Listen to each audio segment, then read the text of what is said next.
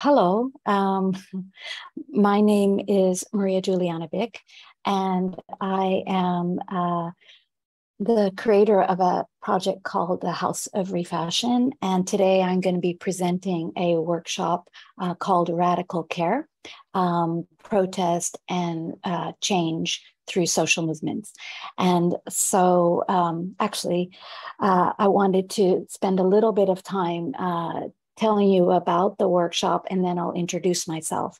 So basically the workshop has three components. The first will be I will give a kind of long overview of the history of protests and social change through fashion.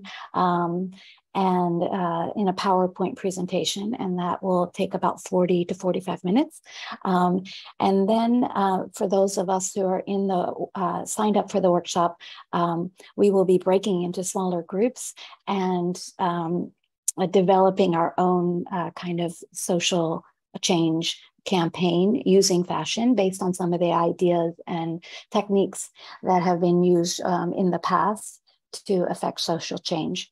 And for those of you who are not in the in the Zoom workshop, we will be showing a short 30-minute video, which will give a little bit of a background on some of the other projects I've done that are related to fashion and social change. And then at the end, the campaigns that are developed by the people in the workshop, we will present them. So that's kind of the overview of what's going to be happening in the next 2 hours. One of the things that I hope really happens is that there will be some participation. So I really encourage people to ask questions, to make comments, and to participate in. And I will, even though I probably won't be able to answer any questions during the PowerPoint presentation, once it's done, I will look to see if there has been any comments or questions in the chat, and I will answer them as best as I can. So, yes, so I wanted to start with a little bit of background about me, and then we'll start with the PowerPoint. So as I said, my name is Maria Juliana Bick, and I started out working in media literacy and social justice projects, where I looked at the influence of media on our living conditions and looking at the political, social, and economic aspects of our lives and how it's affected by the media. So I worked in television and documentary and public media. And then I became more involved in community engaged projects and working within communities, within neighborhoods, to understand what people were thinking about, what was important to people, and then create installations or videos that reflected back some of the ideas in order to create more dialogue and to get people to engage with each other about the ideas and things that they cared about. So, and then most recently, in the last 3 or 4 years, I've been doing a project that deals with textile waste. And the idea behind it is to raise awareness around issues in the textile industry, and to help people make more sustainable fashion choices. But also to provide people with the skills and techniques for doing this. So I do creative reuse workshops and clothing swaps. And then also I do a project in which we do public space interventions, where we present upcycled clothes in public spaces, so that people can kind of see the results of reusing textiles, and in order to encourage them to be more creative and to stop consuming so many new textiles. So that's the projects that I've been doing. And most recently, I published a book, which, if we have time, depending on how everything goes today, I will present maybe some images from the book. So let's get started with the PowerPoint presentation.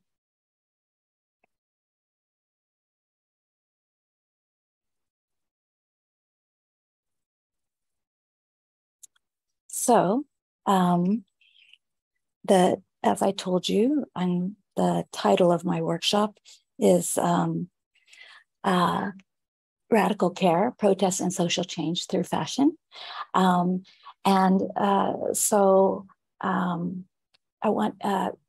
already gave you a little bit of a background on me. So this is that screen. I already gave the goals of the workshop, which is to create a campaign using some of the techniques that I'll discuss in this presentation. So first, I thought it would be really kind of important to have a broad view of the history of textiles and fashion in human culture and human civilization. And so instead of it being some kind of perhaps what we might see as now is like a trivial or superficial part of human culture, it actually is and was a powerful and economic cultural force. And we know from the ancient trade routes of, for example, the Silk Road. This was, as in the name silk, it comes from textile trading of textiles. And so at one point, textiles were considered more valuable than gold because of the labor and the resources and time that went into creating even just a small piece of fabric was really important. It was most likely the most important thing that most people owned, the most valuable thing that people owned. The trade routes, like the Silk Road, these were the beginning of the sharing of techniques, of technology, of food, music, dance. All of these kind of were began to share between various cultures behind the instigation of this desire for textiles that came along the routes. Also, textile production has, and the time and space that it uses, this is also can be seen as the foundation for mathematical and geometrical knowledge. Fashion and textiles are extremely public as well as private, so it kind of encompasses the realms of all of our lives.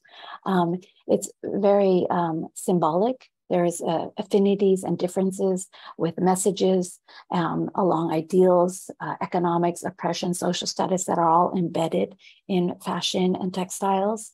It's a way of expressing without words. This is quite a powerful force. It also has been used and throughout history, which I'll go into later, as a form of oppression and control and a way of maintaining the status quo. So, and finally, the weaving loom technology that was developed during the Industrial Revolution created some of the foundations that we now see that have created our digital environments and has made this possible for us to be broadcasting on a live stream. So there's many kind of, the history of textiles is integrated in many aspects of our lives. So, and with that, I wanted to kind of read this quote from a book called The Dawn of Everything, A New History of Humanity by David Graeber.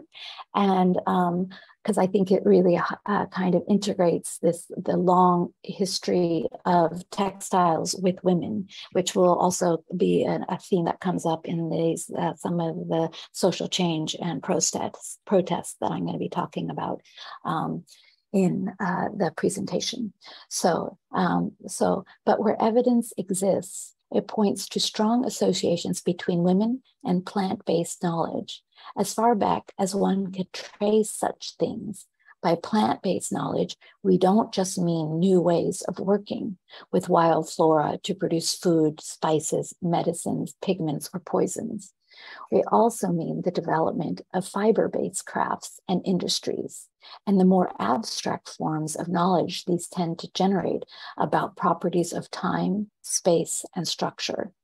Textiles, basketry, network, matting, and cordage were most likely always developed in parallel with the cultivation of edible plants, which also implies the development of mathematical and geometrical knowledge that is quite literally entwined with the practices of these crafts. So I just thought that that was an interesting quote to bring to the table when talking about the history of textiles.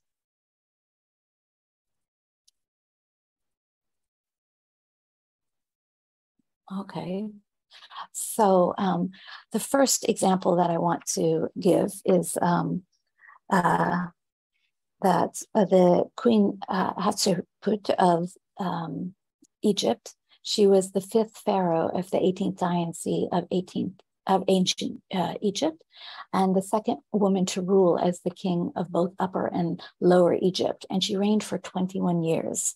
And so one of the things that she did is she ruled as a man, and she made efforts to legitimize herself in the role by leading military expeditions and expanding trade, and that she usually dressed in the typical attire worn by male kings.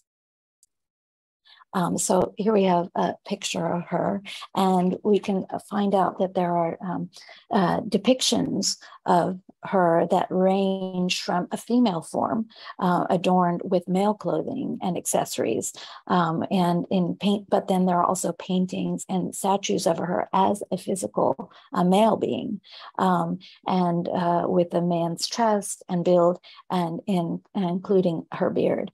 And she wore a fake beard, which was a tradition of the pharaohs. But this was a way of her as a woman to assert her power and define herself as a ruler.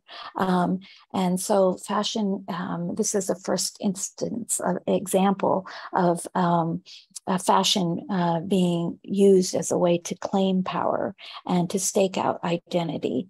And as we will see later on, this is used by women and other people who are advocating for their rights and to have access to power, have been used using fashion.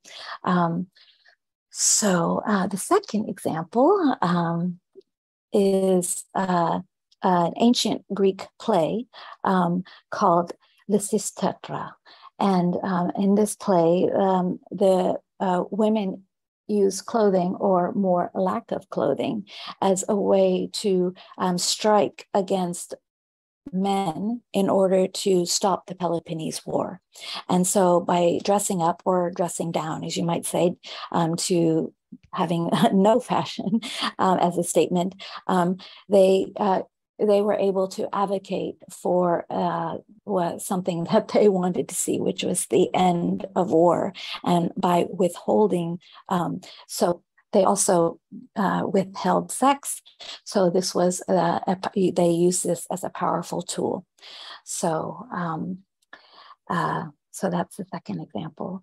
And then I wanted to kind of look a little bit at the social distinctions and social control that has been exerted through fashion. And so one of the examples I wanted to give was this flat cap, which was regulated for poor men in England, and it was used as a way to stimulate the wool industry, but also to kind of set social classes. And so a poor man was not allowed to dress as a rich man. And so in England in 1571, there was an act of parliament to stimulate the domestic wool consumption.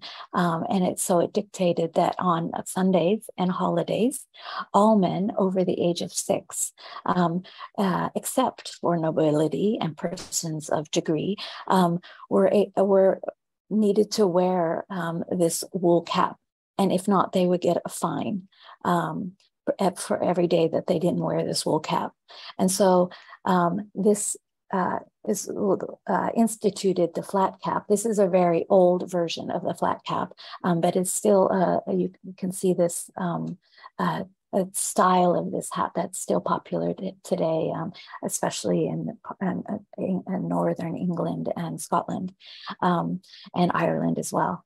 And so, but it became a way of fashion becoming a setting of social classes and social control. So the flat cap now is still associated with tradesmen and apprentices. Then since at that time also there were many dress codes that became more and more strict, and they were used to maintain specific social roles and hierarchies. And so there was laws, sumptuary laws, that were drawn up by city officials that were defined the types of clothing that people could wear. So the type and the quality and the quantity of items that each social group was allowed to wear. So along the lines of nobility, of the church, of the working class, everyone was defined by their clothes. And it was illegal to wear clothes that were outside of your rank. So, of course, the nobility were able to wear silk gowns and velvet trims on their hats and their gloves and jewelry, was all kind of dictated by the law. And so the low economic status individuals and families were forbidden to wear these expensive and prestigious garments. So, and also some of the colors, sometimes the colors that people were allowed to wear were dictated. So like reds and purples and silks and velvets were only allowed to be worn by the elites. Then we also have for the men had more fuller skirts and huge cuffs, and very puffy breeches, and all of this in the men's slowly as people started to rise up for their rights. And these, after the French Revolution, these types of excessive finery became less and less acceptable. So through this social change, the fashion also changed. So, and this I want brings me to the businessman suit. And so, as you saw in the previous slide, the clothing that the royalty wore was very excessive, very large, with lots of adornment and lots of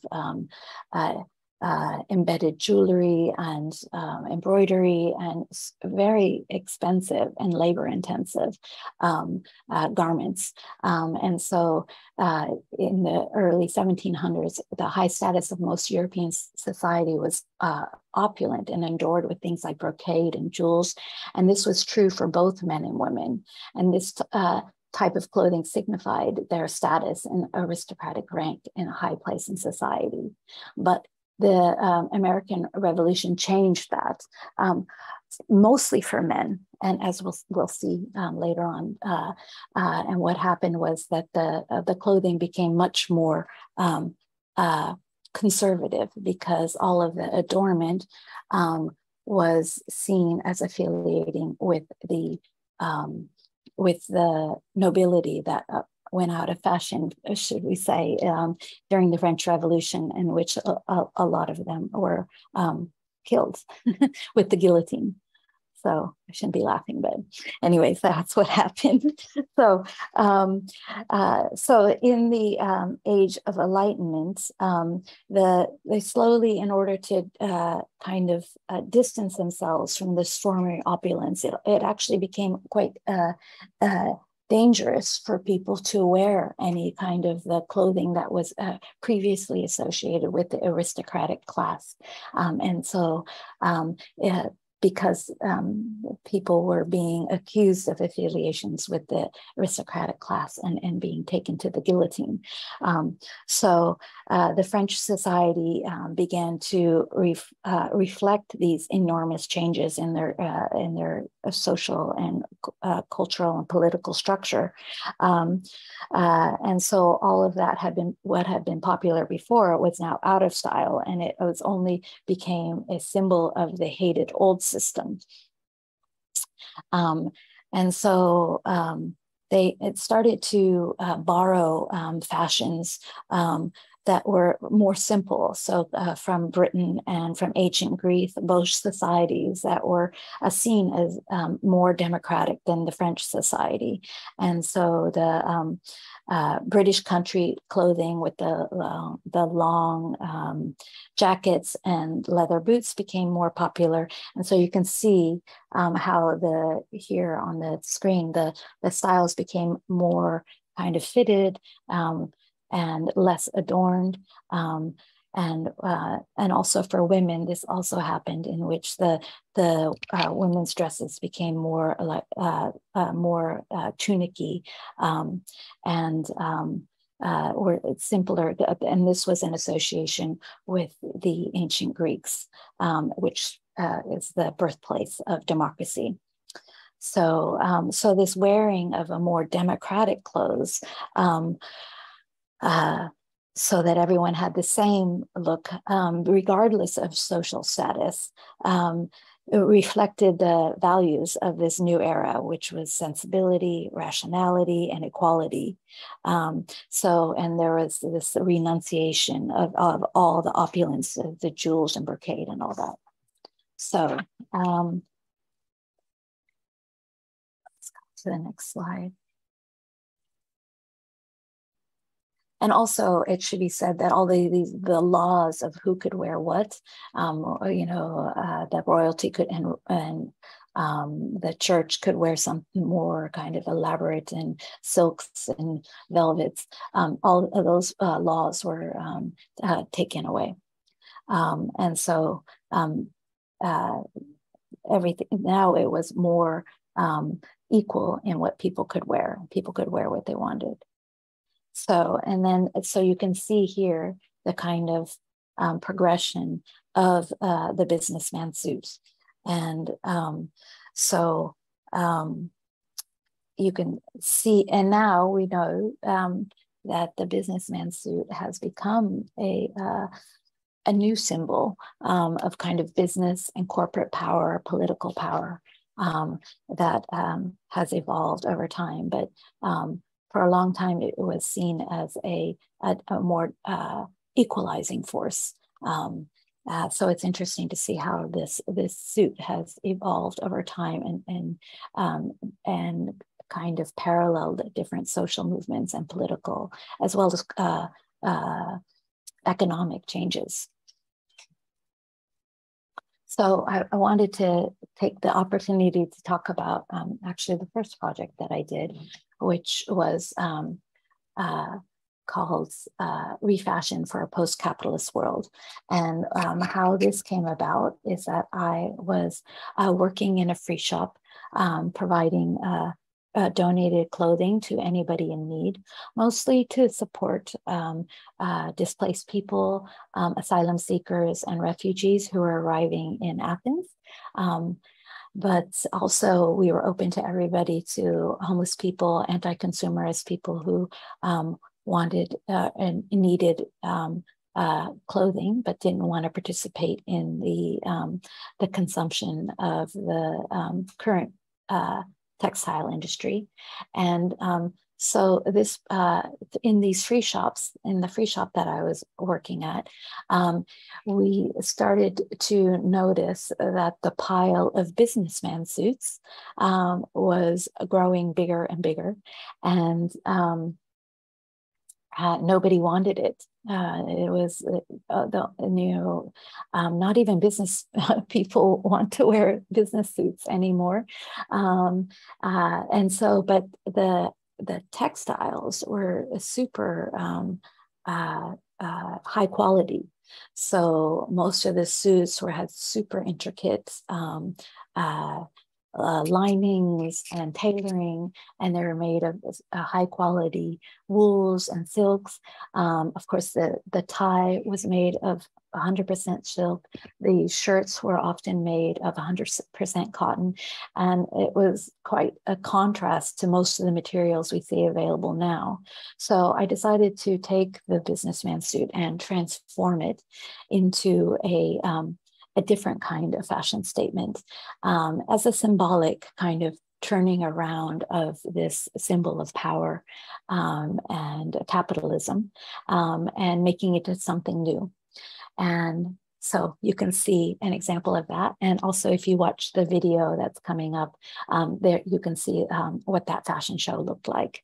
Um, so, uh, and it was it was kind of, just to get back to this, that it was kind of a show of kind of how fashion can be used to raise awareness and to instigate change and to think about things in a new way and to show things differently. So that was the idea behind that. So jumping back into history, I wanted to mention another fashion movement, which was the incroyable and maravillouses that emerged in France after the French Revolution. So this was a group of youth that I think came, or actually I should read this statement because it's kind of sums that up a little bit. So in the 1790s, a band of Parisian youths emerged, and they had weird haircuts, they spoke with funny voices, and roamed the streets getting into trouble. They walked as if they were hunchbacked, and they wore fashion that was distended, padded, and pulled the body out of proportion, with the coats cropped under their chest in front of the and rears, and almost brushing the floor. And so they, as they're described, as a very kind of over-exaggerated look. And they made their political statement by dressing in outlandish fashions that exaggerated and mocked the luxurious styles that had been worn by the court of Louis the 16th. So this is the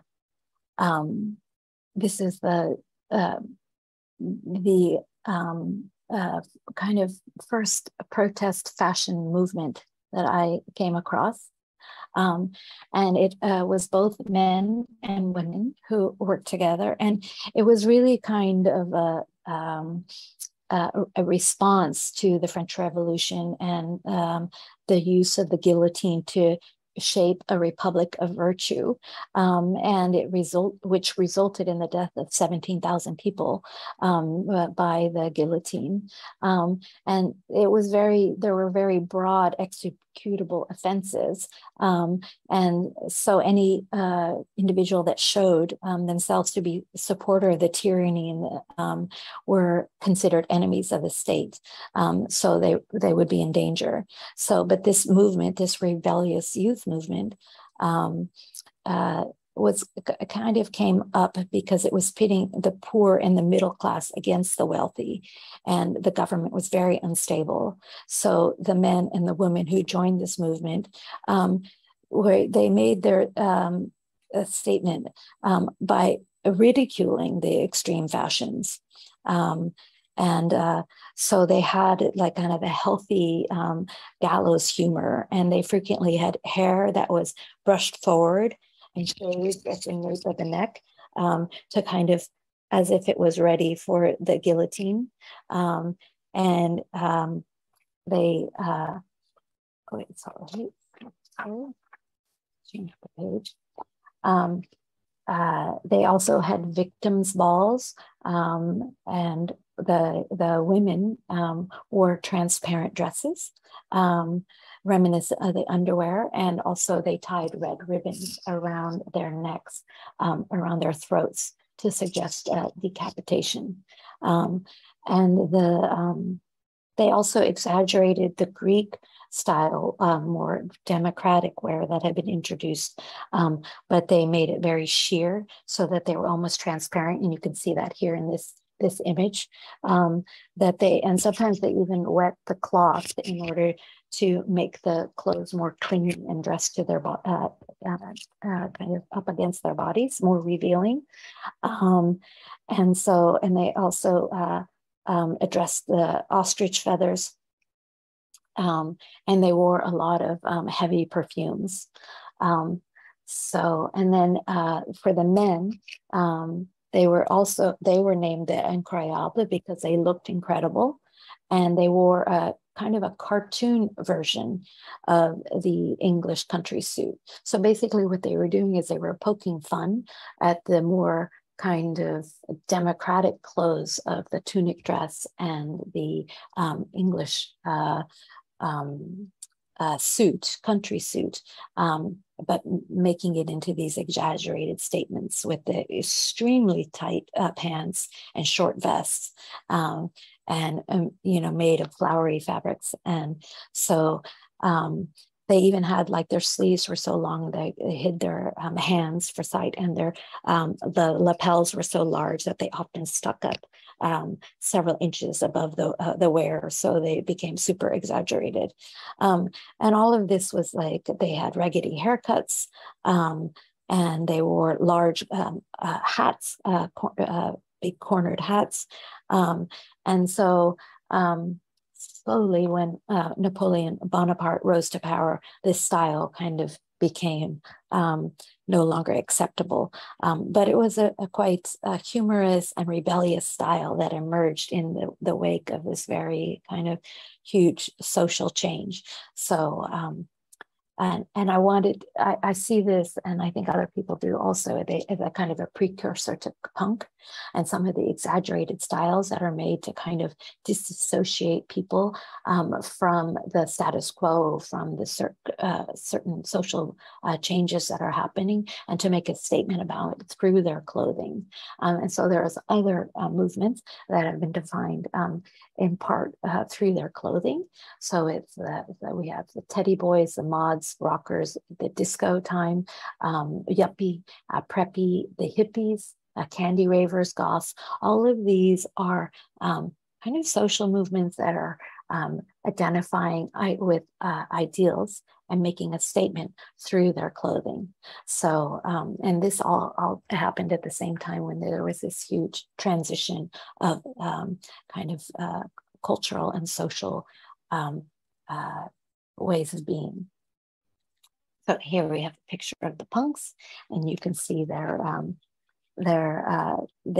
rebellion, and the other rebellion of these youth movements.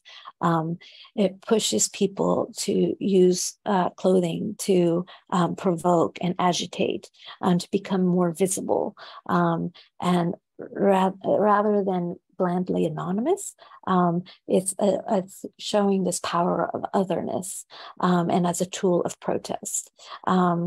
It's signals a nonconformity through the clothes, making a visible statement against prevailing norms and power structures. And so in the punk era, this was done by using used clothing, repurposing used clothing, using safety pins and tartans, and they distinguished themselves and created affinities among themselves with the clothes, this extreme fashion was it was a way of kind of creating a group, of being together, and to broadcast their dissent in times of crisis. And this happened in England, the time when economic conditions for the working class were becoming quite difficult. And so this was a way of people kind of instigating their kind of resistance to that, and instigating some kind of different kind of power on the streets. And this was during the time of the recessions in the early 1970s, alongside some of the oil crisis and other changes that also happened through Thatcher and Reagan eras, in which the neoliberal agenda became much more powerful. So that's one social movement that is directly connected to the incroyable merveilleuses from the French Revolution time, post-French Revolution time. So another movement is the hippie movement, which was also tied to the social change. And this was in the 60s. And this came at a time when fashion houses were usually designing for mature and elite members of society.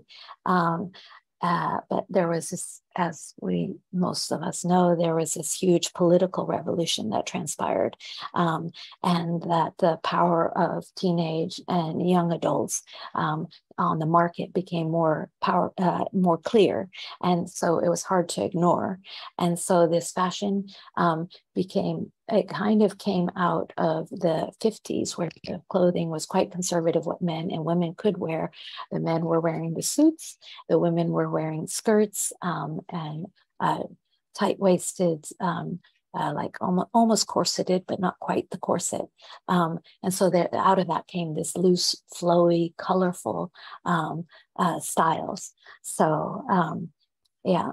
So this is like the countercultural movement, working against the mainstream ideas of that had people associated with the militarization that led to the Vietnam War.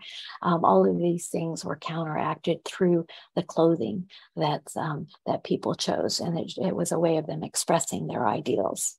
And just to give you a context, so this the Jackie Kennedy. And her pillbox hat and her very kind of streamlined suits and her white gloves and her little purses. This was the more kind of common, acceptable way for women and men to dress. And so you can see the contrast with the hippie movement. And actually, I don't know if you know about I've seen the Mad Men television series, but this whole transition in society is documented. And so thought it would be good to show how this social change also expresses itself through clothing. So now, I'm going to jump back again in history, because all of these kind of movements and ways of politics and textiles and fashion have been used are so interwoven. I'm kind of jumping back and forth to show the connections in the best way I could figure out. So hopefully it's not too confusing. So going back to the European men abandoned this draped attire, but the women remained draped below the waist until the early 20th century. So women didn't participate in the evolution towards egalitarian norms until much, much later. So as we know, the men's suits became more practical, but the women continued to wear the corset and the huge kind of heavy layers of skirts, which hindered their movement and became kind of in a way of expressing the women's kind accepting of the social statuses and this kind of oppression of the body through fashion. But through women's emancipation movement, they used fashion. For one thing, they wore white in their demonstrations to bring them together and to provide a cohesive identity on the marches. They wore their their Sunday best as a way of establishing themselves as a full citizens with rights. They made handmade banners as a way to kind of bring this womanly craft into the public as a way of to reclaim to claim their rights. And then also it became more popular to wear bloomers, which is basically pants, long billowy pants, that was to make a statement against the restrictive clothing of the corsets and the heavy layers of long skirts that most women, all women were dictated to wear by the social norms. So there came the dress reform movement, which, whoops, sorry, which was instigated to kind of liberate the female body and resist against these very restrictive fashions, and also to give a way for women to have more masculine freedoms and a way of having a more masculine assertion of power. So up until then, it was actually often illegal for women to wear men's clothing, and vice versa for men to wear women's clothing. And so this is where we some of the very strict gender binaries that we have now came from this regulation of what women and men could wear. And so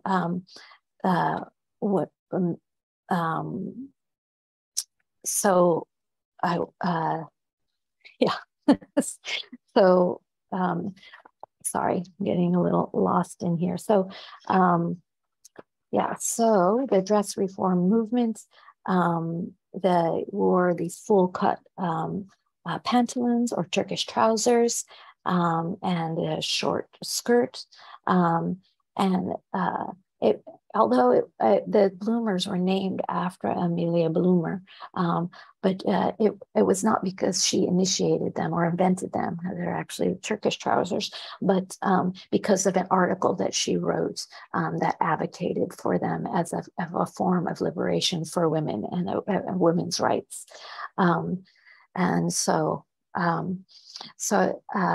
there was this movement that started to identify fashion and clothing with social change. So here we can see the suffragettes, and they were all wearing white as a visual symbol, and to create a unified force. And you can see a little bit of a side here of some of the handmade banners that they made. The color was also chosen to kind of counteract this white chastity image, and to take it and subvert it, and to also because they knew that they would be printed in black and white in the newspapers, the pictures, that they knew that the visual power of having this white mass would be very powerful visually. So this is also the beginning of thinking about how to use media as a form of integrated in a social protest campaign, and to raise awareness about issues. So this is another thing that we should think about when we're developing our campaign. So also white was used by the women, but also there was a march by the NAACP in New York, known as the Silent Protest Parade, which took place following violent attacks of the Black community in East St. Louis, where and so nearly 10,000 Black men, women, and children silently walked down Manhattan's Fifth Avenue. And so they also took white as a symbol for their protests. And we can see this now in a demonstration that happened in the June of 2020, when 15,000 people went to the Brooklyn Museum for the Black Trans Lives Matter. And because there was, after multiple killings of Black trans people, they came together to honor their lives, and they also used white as this way of building community and making a visual impact on the streets. So we can see how the use of color has been an important part of social change and social protests. So then I wanted to quickly jump back again in history to talk about the shirtwaist strikers, because this also relates to the textile industry, and that there was, oh, I missed a zero here. There's 20,000 women who went on strike and against the poor working conditions and the unfair wages within the city's largest industry, which was the textile industry. And sometimes sometimes they labored 65 to 75 hours a week, and they were obliged to provide their own needles, threads, knives, irons, occasionally even their own sewing machines, and they were paid less than men, and they were actually locked inside the factory. So they were, you know, protesting all these social conditions. So, whoops.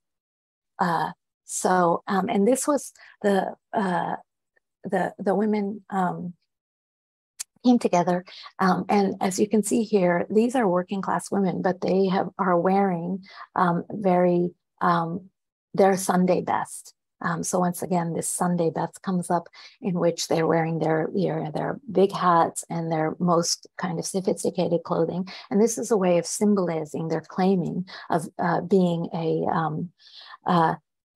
woman in a full citizen and as a full worker with rights. So using the fashion to instigate, to show their status in society, to cement their status in society. And to create their identity as workers. So I realize I'm running out of time, so I'm going to go much more quickly. So I also wanted to mention Gandhi. So basically Gandhi started wearing the traditional loincloth, and as a resistance to the British Empire and their kind of taking over of the cotton industry and the textile industry. And he wore it to identify himself with the poor of India. And then he also, he encouraged people to discard their European clothing and to start wearing the more traditional clothing.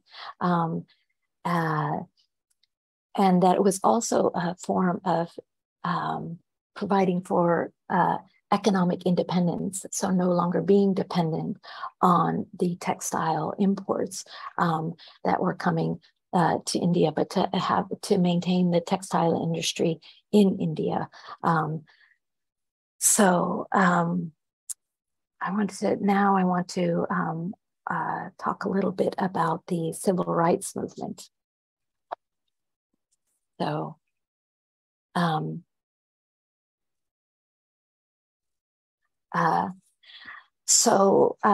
there were three strategic looks that came through the civil rights and Black Power movement. One was the Sunday best that has been used before. And then there was also the denim dungarees and overalls, which was completely very related to Gandhi, in that it was a symbolizing of a relationship to the working class and the poor. And then the Black Panthers, who also developed their own look. So first of all, the Sunday best was used by the civil rights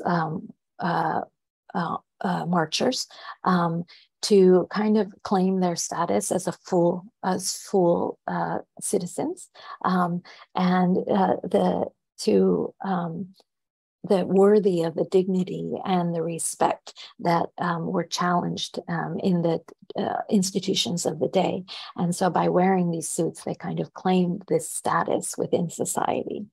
And then there also the dungarees was more another part of the movement, which was more claiming affinity with the sharecroppers and the poor. And so reclaiming this the symbolism of subservience that is conveyed through the dungarees as a statement of power. And also as a way of bringing more people into the movement, because it created this another affinity for people. And then the final aspect is this the Black Panthers, who developed a more another kind of uniform, and this one was a little bit more militant. So there was the black leather jackets, the black pants, and then the beret, which was something that came from the French resistance, the use of the beret. And so this is a distinctly military look, but it was also kind of a resistance to the status quo and a new kind of claiming of power. So all of these different elements and these different ways of projecting yourself through fashion on the street became super important in the civil rights movement. So in other protests, social change movement was the Black is Beautiful movement. And this started with a fashion show in Harlem called Naturally 2062. And basically what it did was it promoted a very natural aesthetic for African women of everyone of African American descent, but in particular the hairstyle and the clothing. So as you can see here, they're wearing African textiles, and their hair is natural. At the time, it was very considered appropriate for women to straighten their hair and to try and mimic white beauty standards. And so this was a way for the women to say, no, this is our beauty standard, and to be out in public and showing the beauty of their natural way of being, and refusing to kind of try and conform to other beauty standards. So it was also similar to Gandhi. It's all about self-sufficiency and supporting your community, and cutting ties of dependency on those outside of your community. So also there's another protest strategy, which is message t-shirts and jackets.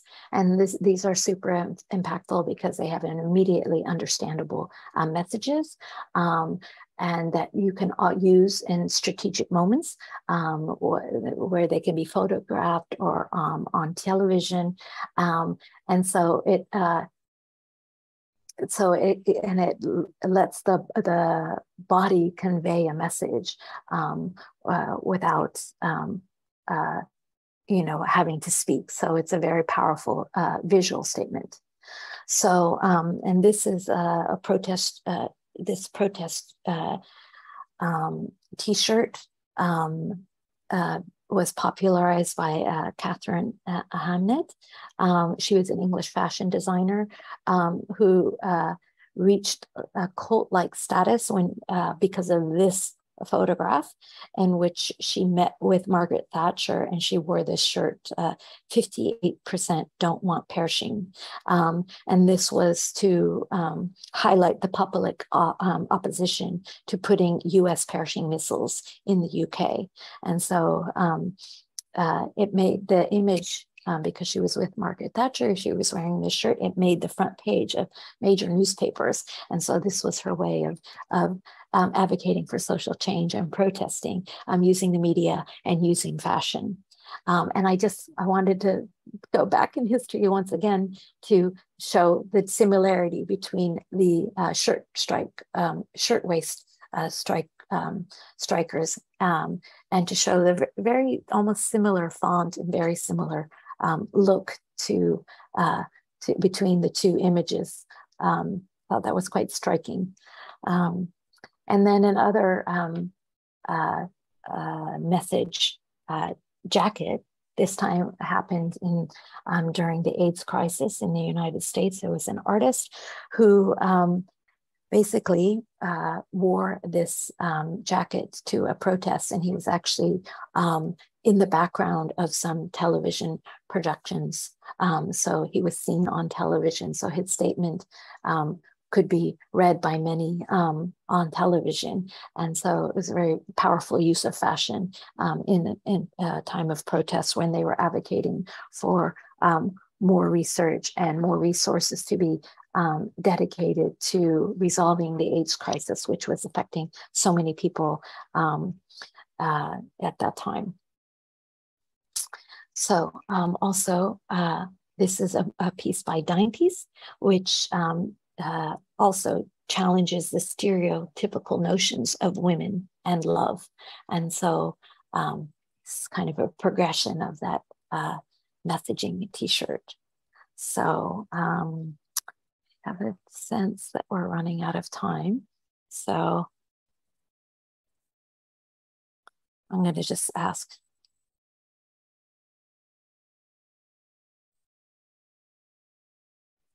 So we have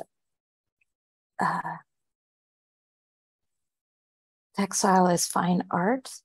So this is just a reintroducing of textiles into the fine arts. So women began to kind of counteract in the 70s this sexist art world by recognizing domestic arts, and they found kind of unique power. Okay. Okay, so sorry, I was worried about the time running out, but we still have about 18 minutes. So calm down a little bit. So we have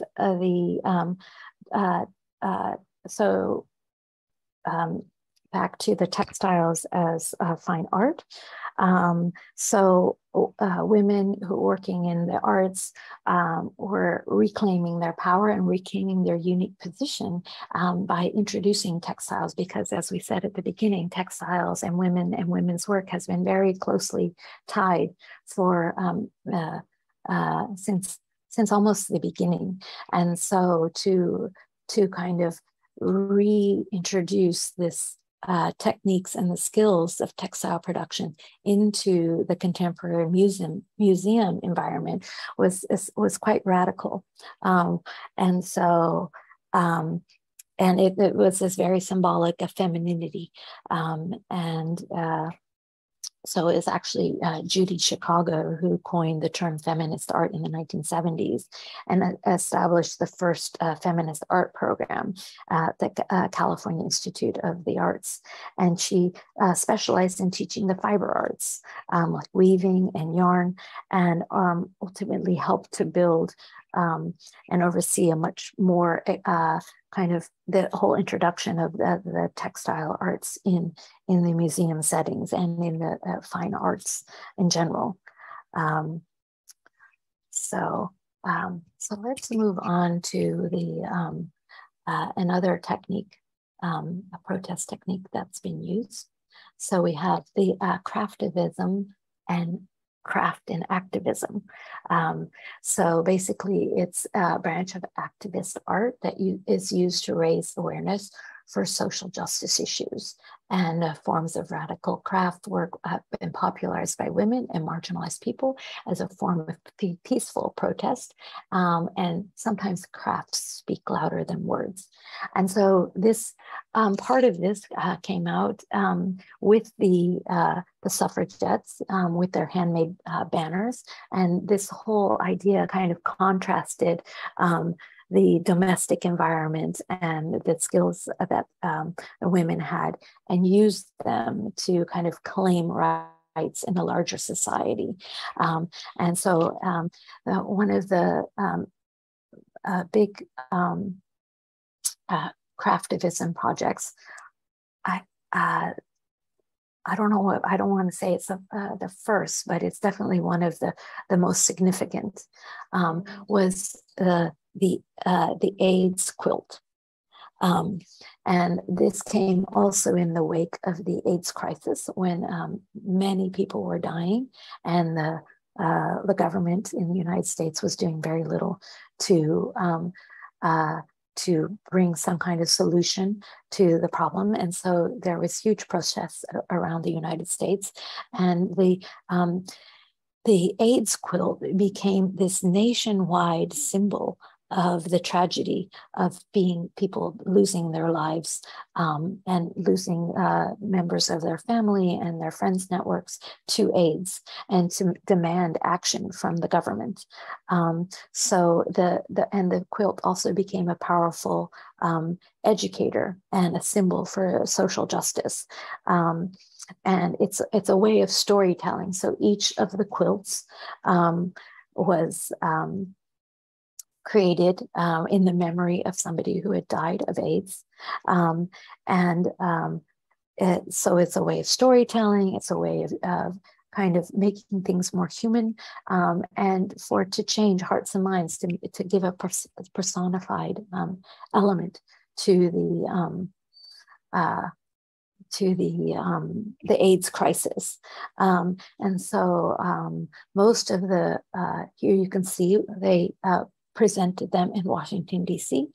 And most of the quilts are like a 3x6 panel. So this is kind of the size of a coffin. So they use this kind of another layer of symbolism.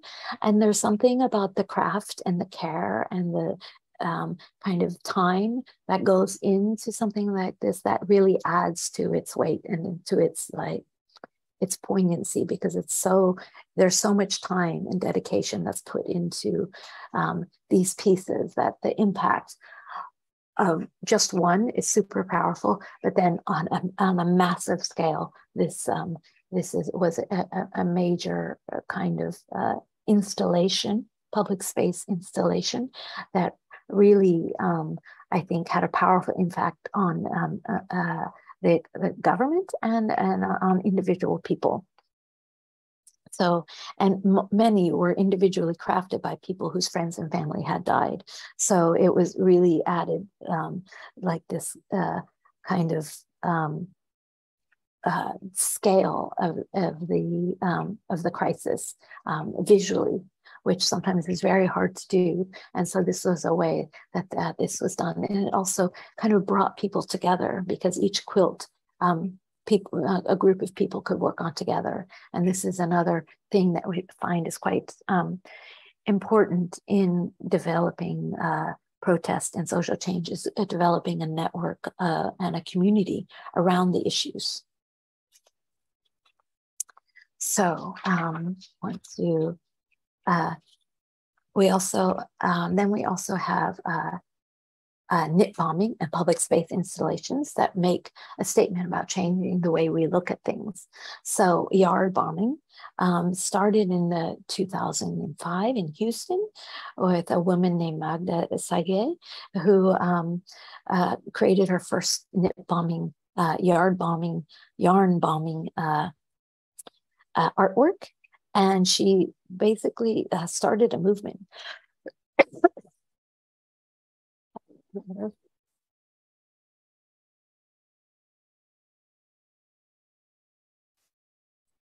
So I don't know if anyone's watching, but if you have any comments or questions, please do put them in the chat. And as soon as we're finished with this, I'm going to take a look, and hopefully we'll be able to discuss some of it.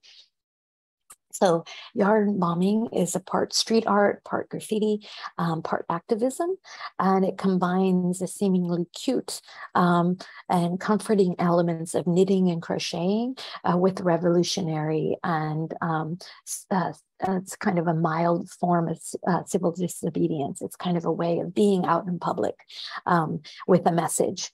And so you can It's like a way of staking a claim in a very corporate dominated environment, just like graffiti. Um, but it's also a very feminist way of being in the city, a very feminine way of being in the city. So it kind of brings all these elements together of kind of challenging some of the status quos, questioning your environment, getting a way of people looking at things differently.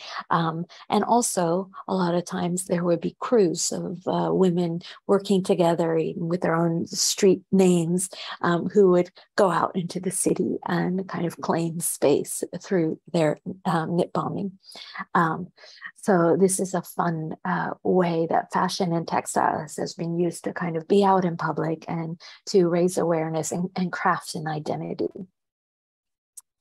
So one of my favorite pieces is from a Danish artist who created this beautiful cover for a tank as a kind of a symbol, kind of taking this very like a heavy and kind of crude, forceful, aggressive image and turning it into something completely playful and light, with the color pink and this little kind of like mini cannonball kind of thing, pom-pom hanging off instead of like, shooting whatever they shoot, missiles.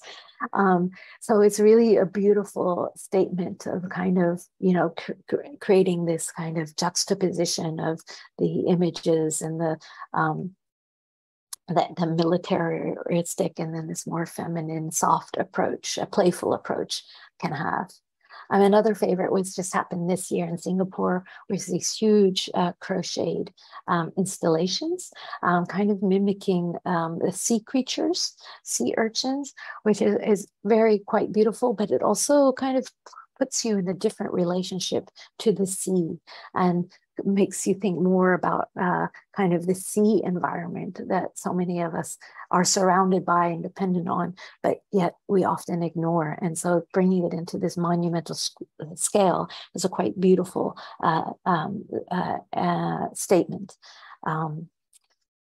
So another protest movement with textiles is the Tiny Pricks Project. And so this was a movement that started in the United States after Donald Trump was elected.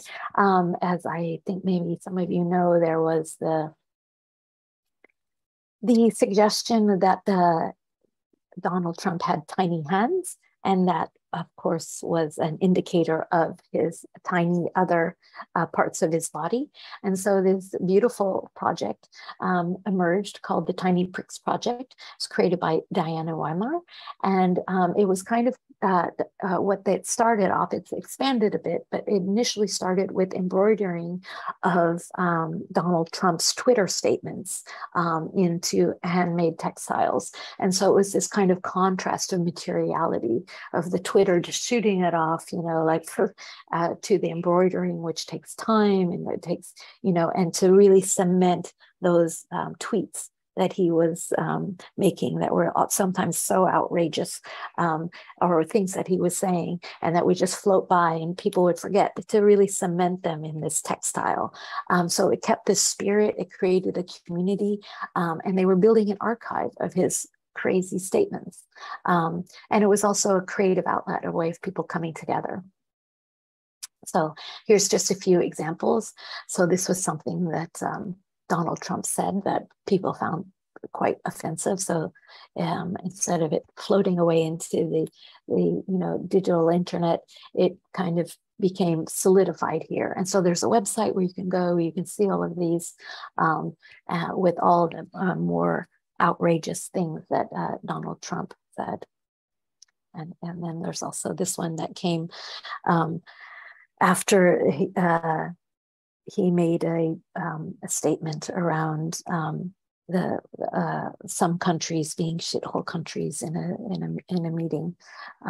So just to kind of keep a public record of some of the things he was saying and to hold him accountable to what he was saying. Another way that textiles became a part of a protest movement was also in response to Donald Trump. And this was the pink pussy hat, which was became a huge symbol of women in protest to the misogynistic president that had been elected. And so the beautiful thing about this is that it was a very simple design that they made available online, and people could make it quite easily. But also women, mostly women, but men as well, formed in groups to knit these together. So it was a way of building community. So there would be pink pussy hat knitting parties. And then, of course, there was the huge demonstration, the March on Washington, in which they all came together. And it created this amazing visual statement as well, harkening back to the whites of the suffragettes and of the NAACP silent protests in New York in the beginning of the 19th century, 1900s. So this is another use of color, but also of making a very accessible and easy way for people to take on the uniform of protest. And we have the same, of course, with the Yellow Vest movement, which is a movement that arose in France in 2018 as a kind of a protest. It was a weekly protest that took place against economic injustice, but then also advocating for political reforms. And they were kind of gathering in the streets against the rising cost of crude oil and fuel prices, and also the high cost of living and economic equality. So these vests were kind of the perfect symbol because they are actually a symbol of the working class, the construction workers and things like this, but also they are a part of every car, the required car safety kit. So every French person who had a car, they would have access to one of these vests. So it was a kind of a perfect protest tool because so many could easily join in. And it also created an amazing visual statement. And once again, like being very cognizant of the use of social media and having a visual impact in the media. And so yes, so as I said, easily accessible, very symbolic of the working people, and highly visible. So, and another movement is the Green Tide, which was in Argentina, that after 30 years of advocating for abortion rights, they got it in December 30th of 2020. And this green kerchief became a symbol of their movement, and a very powerful symbol of this 30-year struggle to gain these rights. And interestingly, now that those rights have been taken away from American women, they have been using the same green symbol to come into the streets and to advocate for their rights over their bodies. So this is another use of textiles and fabrics to raise awareness around issues and to create community and make a visual statement. So just going to do another time check. Okay, so and then the last kind of example I want to show before I kind of show a little bit, talk a little bit about creating our own campaigns is this rebirth garments. And this is a movement that is, let me see if I have the name of actually don't have the name of the main artist here, but she's an American fashion designer that is working with radical visibility. And so she's working with gender non-conforming bodies, and also size and ability. And so kind of using fashion to raise awareness and build community around parts of the society that are usually not a part of the fashion industry and the fashion industry, and to raise awareness, to make them more visible as a way to nurture community from people who have been excluded from mainstream fashion. And so she has this amazing fashion sense, and she is building like an identity that is queer, disabled, gender non-conforming, and has apparent and non-apparent disabilities. So both physical disabilities, but then also mental and psychological, developmental. So all of these are included in the visibility, is to make these bodies and these ways of being in society more visible and more definitely more visible, but also creating an identity and a pride by creating a community around this. So and in particular, they focus on trans and disabled communities. And the clothes are designed to kind of highlight and work to actually what would you say? Kind of not exaggerate, but kind of like promote or even exaggerate, I guess, some of these. Rather than try and hide them or conform, it's to be more visible and more proud and more accepting in a public way of bodies that have traditionally been unacceptable. So you can see this, that they have these amazing designs, and then also they have these dance parties. So they have videos of the dance parties. So it's both combining fashion, community, and raising awareness and having fun and being together in fun and creative ways. So I'm really sorry that I don't have her name. But you can look it up. This is the URL, the rebirthgarments.com, and it's a super great project. And I think you can see the joy of the people who are involved in it. And having done my own projects where I do design clothes specifically for the individual bodies, I know how that's a transformative experience for many people who are used to just going into kind of a standard shop and just buying kind of whatever there and never feeling kind of like that their own body is special and looking at their own body as something that has its own unique elements that can be featured and highlighted and catered to. So I think this is a super beautiful project. As a way of moving into the next components of the this live stream, we are going to, I wanted to talk to you a little bit about some of the elements of building social change, social protest movement. So some of this, it begins with solidarity and building community around the issues, finding other people who care about the same things that you care about, and working together.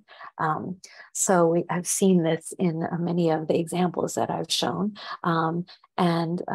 So even traditionally, like the sewing circles and the quilting bees and the times when women came together and shared skills, it was also a time for them to share stories about their lives, to kind of have a space outside of the patriarchy to build bonds and to come up with ideas. And so this solidarity has often happened in oppressed groups through the production of textiles. So also to create a group will also build your strength and reach and help to build a network. And it's also a way of sharing resources and strategies. It's a way of feeling connected, that you are not alone, you are not isolated. Also, if you're engaging in a creative practice through the making, there's a meditative thoughtfulness, peace of mind that comes with this creation. It's also an embracing of a more traditional feminine approach. And it's also a way to kind of build your voice by working collectively and to not remain silent. And so it's a way for more people to stand together. So this is an important aspect of social change. Although there are, some of these movements are started by individuals, but it seems to be a community that builds around it. So this is something that I want to suggest that we think about when we're building our campaign. So also we have, so for some things to consider when you're starting your own DIY activism is to kind of think about how it can be both personal and collective, or how it can have a visual impact, how it can be used to create unity and also connect to history. And then we have the thinking about the media, and also kind of thinking about what you can do can be a local, national, or international, or some combination of all of them. And then definitely social media. How do you reach your audience? So I think the Tiny Pricks project is a really great example of something small and intimate, and then it's just becoming more and more people seeing it on Instagram and sharing it and then contributing. And I think they have over 10,000 submissions of these small kind of mini protest statements that in their and with all of them become this massive kind of archive, very powerful. And then so also to be very visible, to kind of show what it looks like. So for example, when you hear sustainability, body positive, queer, local, DIY, fair trade, whatever, maybe one of the issues that you care about related to the fashion industry, what does it look like? So kind of thinking about the visual side of things. And then also taking from the activist art kind of mantra that you take something, you copy it, and you distribute. So how can we use that of giving people things to take and copy and distribute? So thinking about that model of distribution and reaching an audience. And then finally, also like color and design, fashion, how is that? It's such an image-driven business. So, we can use fashion in that way too. So, now is at the time for us to be thinking about how we could design our own campaign. And those who are going to be in the WhatsApp group, we will talk about that. But when you're thinking about designing your campaign, first of all, clarify your issue. What are the talking points, the main information you want to share? What are the levels of engagement that you want people to participate in with your campaign?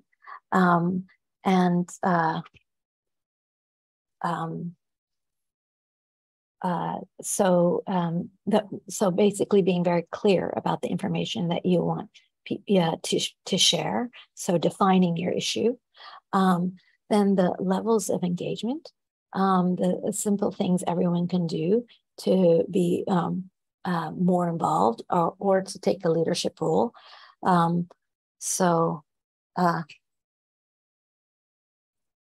Okay. So, okay, so then we also have the slogan, the catchphrase. So oftentimes it's good to have a phrase that people will remember and can identify with. Visuals, think through the visuals, think through your media, and think through the location where it's going to happen, and think about accessibility, how to make it accessible to most people. So I'm going to now switch to see if what's happening, if anybody, there's been any comments from you all watching it. So it seems like there's been no comments, no questions. So so now we're gonna show a video, which is kind of some of the past projects that I have done, and those are like a swap days and creative reuse festivals, and a lot of this fashion show project, the House of reFashion. So this is to just give you an idea of some of the projects I've been working on and how they're related to social change, and especially around the fashion industry. So I hope that that's enjoyable for people. If you have any questions, please, or comments, please do put them in the live stream here, chat, in the live stream chat. And for those of you who are in the participatory workshop, we'll be meeting in our Zoom meeting soon. As soon as the video starts, we'll go to the Zoom meeting. So I'm going to, I guess, I don't know, there's not much more to say.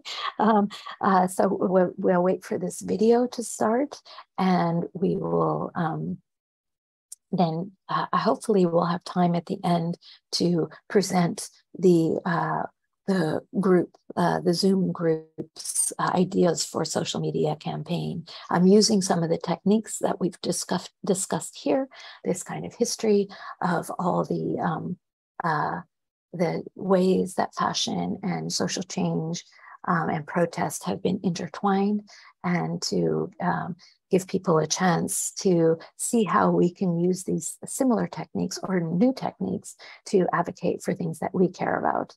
So yeah, so we'll be starting this video fairly soon.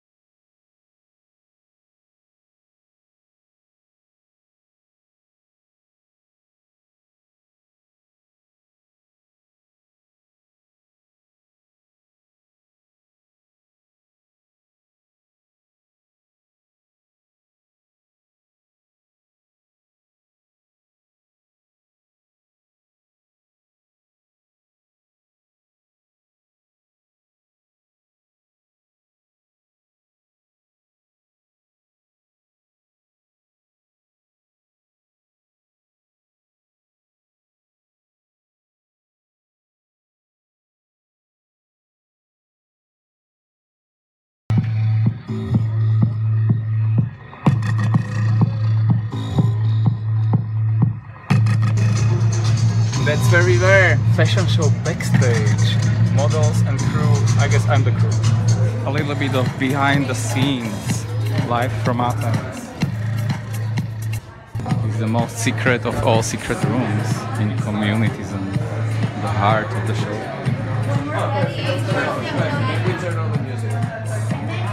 What makes you the most excited? I always wanted to be a model. Okay. I'm excited to wear this cape. It's perfect. I love the clothes. So do you know, are you doing it live already? You can get the dog wearing the tie. So this is the backstage. Backstage of communities on reFashion show for a post-capitalist world. Or imaginary even. Yeah, I don't know when it will start. Hi Germans! You are a splendid model. How do you feel? It's very tiring to be perfect. Communitism offers so many experiences on such a small space. The energy and the expectation is almost palpable.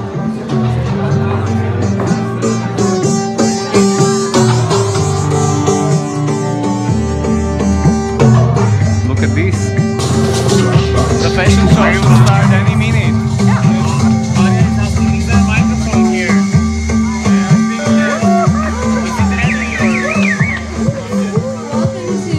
Welcome to reFashion for a post-capitalist world.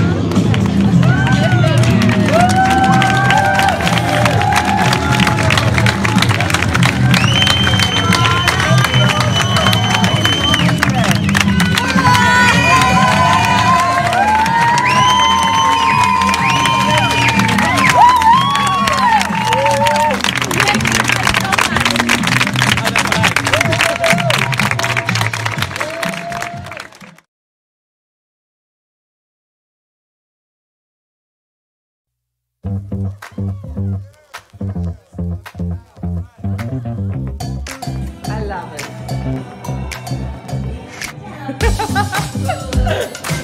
You like the shirt? I love it. I love it.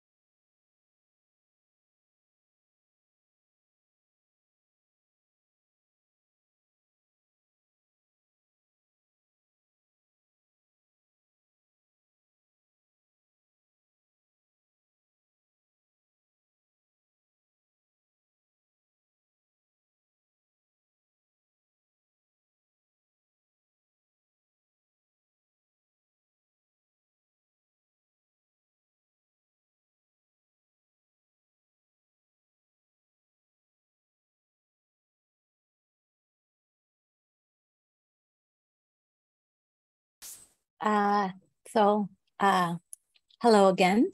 Thank you so much for joining us or joining me. And I hope that you enjoyed the video. And if anybody has any questions or comments or wants to get in touch, my Instagram is House of reFashion. And you can also send an email to houseofrefashion@gmail.com. I hope that some of these ideas were inspiring to you and perhaps will help you in starting your own campaigns to raise awareness about issues that you care about using fashion and textiles and some of the other ideas of what were presented earlier. And that I also hope that the video was enjoyable for everyone. It's been great experience to be here on a live stream, and yeah, I'm quite happy to have been able to participate in this conference, and I hope that the rest of the workshops and presentations, both the live stream and the in-person, go very well. And great, thank you for participating. Been able to participate in this conference. So yeah, I'm going to be signing off now. And I think there's another program coming up after mine. So I hope that you enjoy that as well.